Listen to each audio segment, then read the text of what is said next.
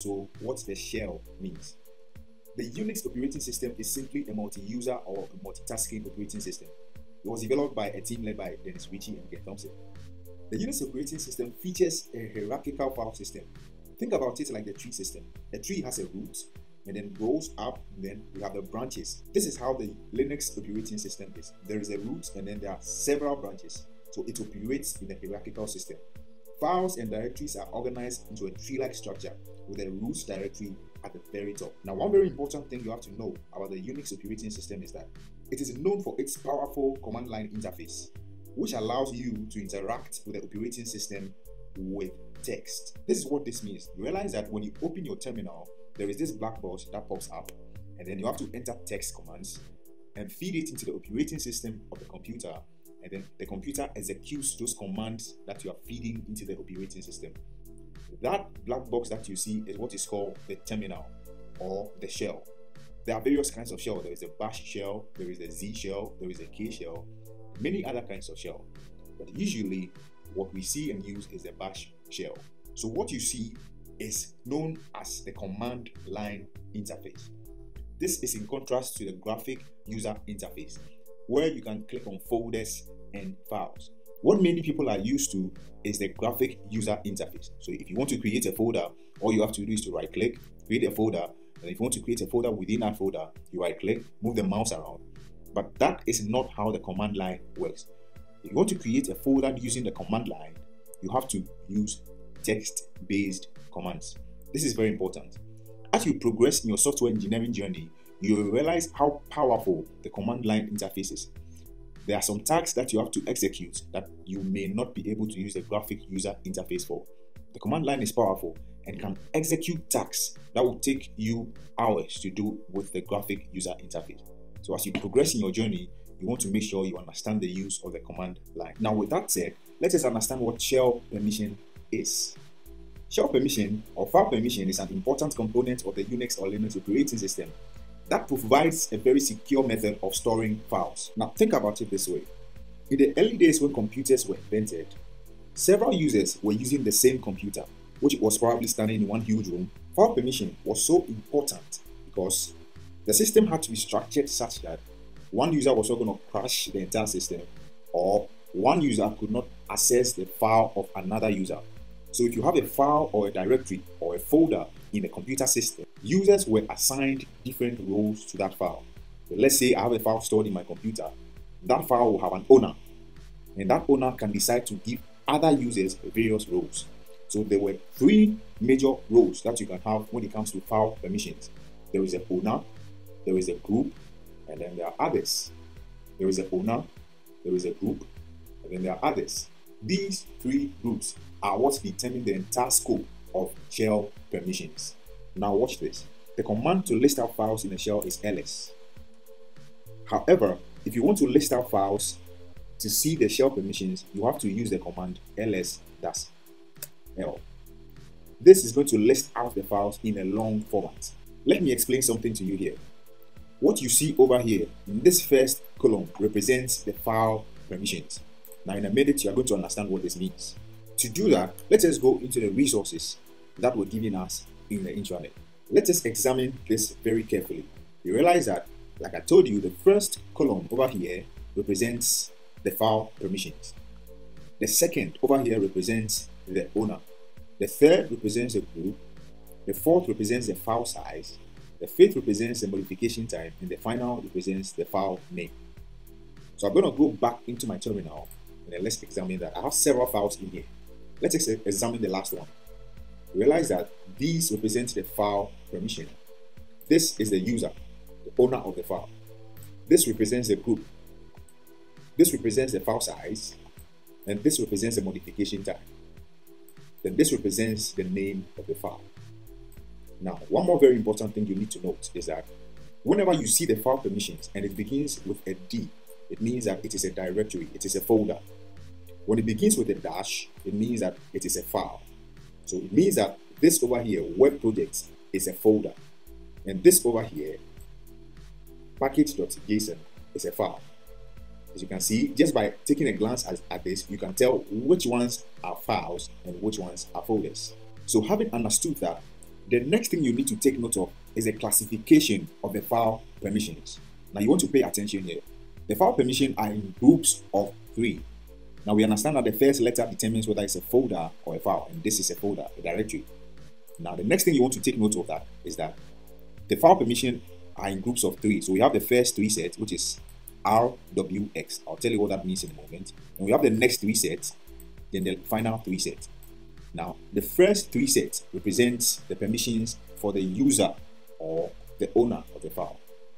The second 3 represents the permissions for the group. The final 3 represents the permissions for others. Now, let us understand what this RWX means. For each classification, the R means read, the W means write, and the X means execute.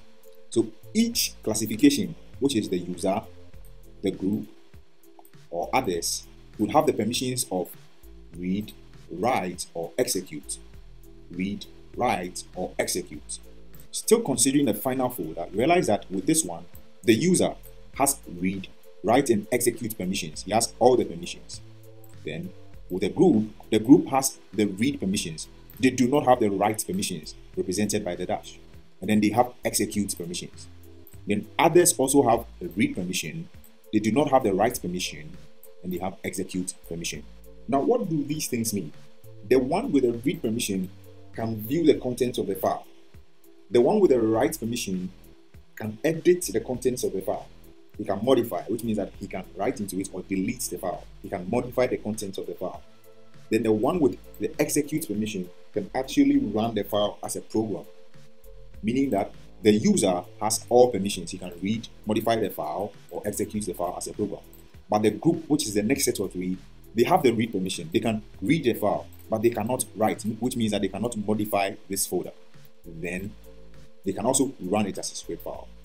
Now others also can read, they cannot write, and they can execute. Now if that is well understood, let us see how to change the permissions of a file or a folder. You want to change the permissions of the user. You want to change the permissions of the group. You want to change the permissions of others. What command do you use to change permissions? Now to do that, let us visit the resources that we were given. If you read through, it brings you here, you realize that chmod modifies the file access rights. If you use the command su, you can temporarily make someone the super user. If you use the command sudo, you can temporarily become the super user. If you use the command chown or chown, you change the file ownership. And if you use the command chgrp, which means change group, you change a file's group ownership. These are very essential. You want to take note of them and write them down. Now to change the permissions of the user, group, or others, there are 2 main ways by which you can do it. You can either use the symbolic mode or the absolute mode. The symbolic mode or the absolute mode. Now take note of this notation. This represents the symbolic mode. I'm going to explain it right now. Pay particular attention. Take particular note of this notation. If you want to change the permissions or the file access rights, the command to use is chmod. You want to write this notation down because you are going to be using it a lot. When you enter the command chmod, it indicates the options. We'll see what that means in a moment. Then the next thing you want to indicate is either the user. If you are going to change the permissions of the user, U. If you want to change the permissions of the group, G. If you want to change the permissions of others, it's O. And if you want to change the permissions of all at a time, it's A. Then now you come to the arithmetic symbol. It's either you want to add, remove, or equal. So if I do, let's say, change mode, new, plus, then now I'm going to indicate the permission over here, which you will understand in a moment. Then you will bring the file name. I'm going over that again. So you change mode, either the user, the group, others, or all. Then you are either going to add permissions or remove permissions, or in the case that one permission equals the other.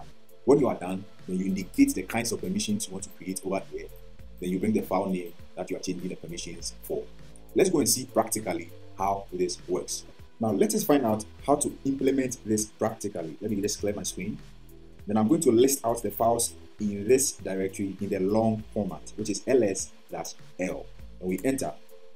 Let's manipulate the permissions of this folder called web projects.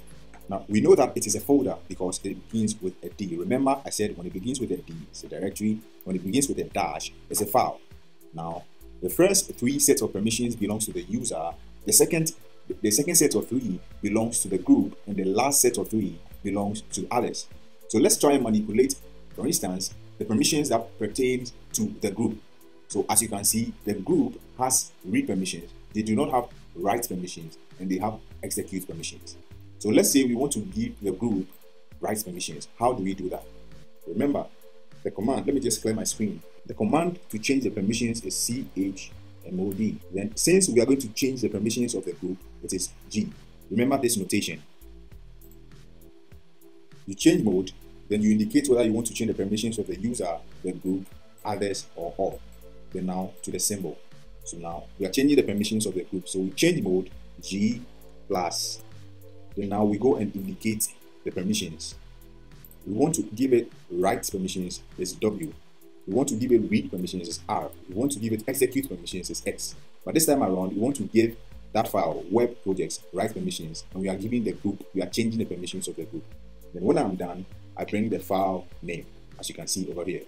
So the file name is web projects. Then I enter. So let me list out the files again in a long format, and let's see what has occurred.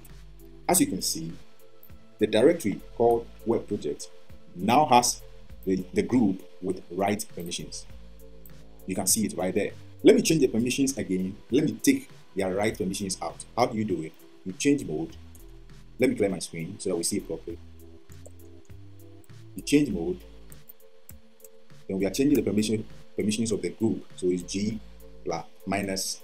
Remember that I'm taking the permissions away. So it's minus. If you want to add permissions, it's plus. So G minus write. I'm taking their write permissions away, and I'm doing it for the folder web projects. Then you enter.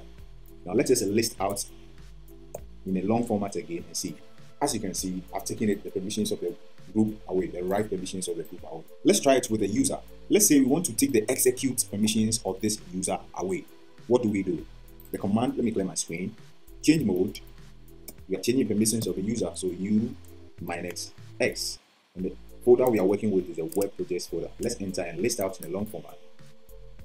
As you can see, I've taken the execute permission of the user away. Remember, this first 3 belongs to the user. What if you want to add the execute permissions of the user back? Let me clear my screen one more time. We change mode. Come down so that we see it properly. We change mode, user plus X. It means that we want the user to be able to execute the file. In the folder we are dealing with is web projects. Let me enter and list out in a long format. As you can see, the execute permissions are back.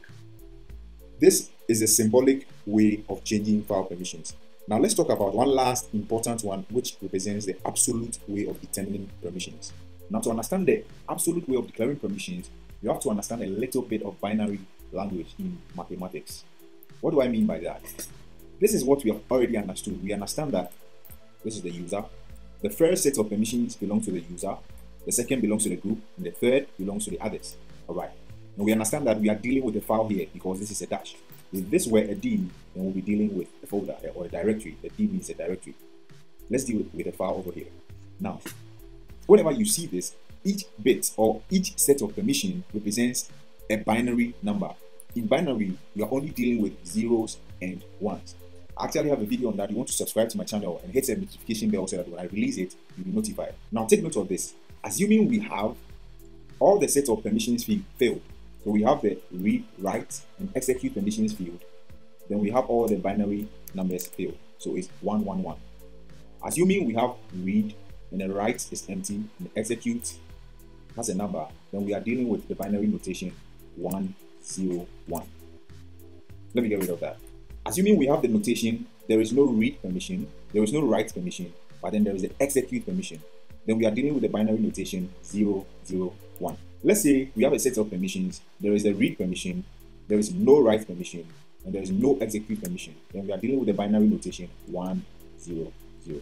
Now, assuming we have all permissions filled, we have the read, write, and execute, then we are dealing with the binary notation 1, 1, 1. Now, let's find out what this means. Let me get rid of this. Now, in decimals, assuming I have the number 1, 2, 3, this is actually 123. Why is this so? Because this is in the place of the ones, this is in the place of the tens, and this is in the place of the hundreds. So this 1 over here actually represents 100. The 2 over here actually represents 20.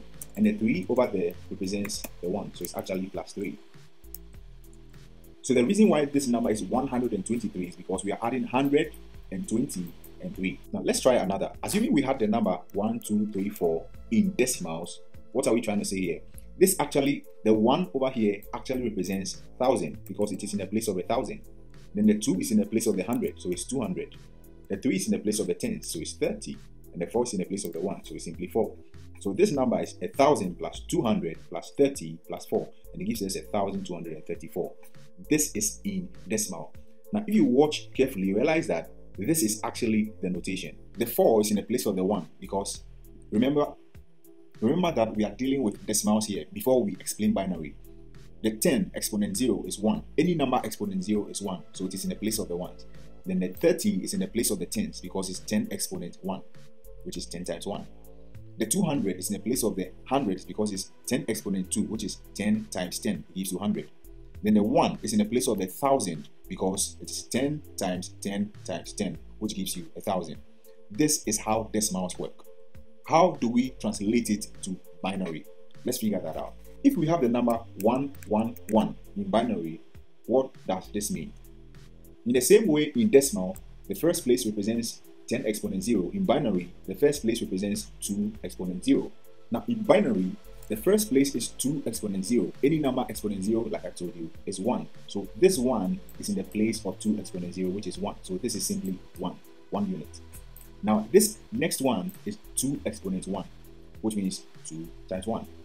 Which means that the 1 over here is actually the digit 2. So this number in binary, the first 1 over here is simply a 1. The second 1 over here is 2 exponent 1, which means that it is 2. So it means that we are dealing with 2 plus 1. Then the third one over here represents 2 exponent 2, which is 2 times 2, which equals 4. So it means that we have 4 over here. So 1, 1, 1 in binary is simply 4 plus 2 plus 1, which is equal to 7. Let's try another. Assuming we have this notation in binary, what will it mean? It means that there is nothing in the place of the 1, the 2 exponent 0.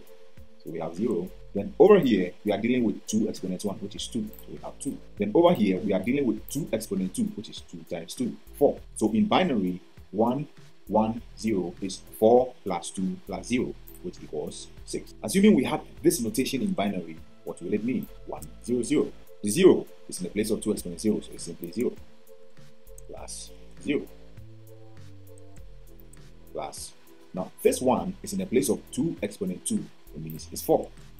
So 1, 0, 0 in binary is 4 plus 0 plus 0, which equals 4. Now why am I teaching you this? I'm teaching you this because it applies to shell permissions. As a reminder again, I told you that this represents the permissions for the user, this represents the permissions for the group, and this represents the permissions for others. And each permission in each classification represents a binary number. So assuming we have this set of permissions, then it means that for the user, we have the binary notation 1, 1, 1. Then for the group, we have the binary notation 1, 1, 1. Then for the others, we have the binary notation 1, 1, 1. And remember that, like we learned in binary, 1, 1, 1 means ends up at 7, according to what we learned. If this is 1, 1, 1, it means that we have 1 plus 2, so it's 4 plus 2 plus 1, which ends up at 7.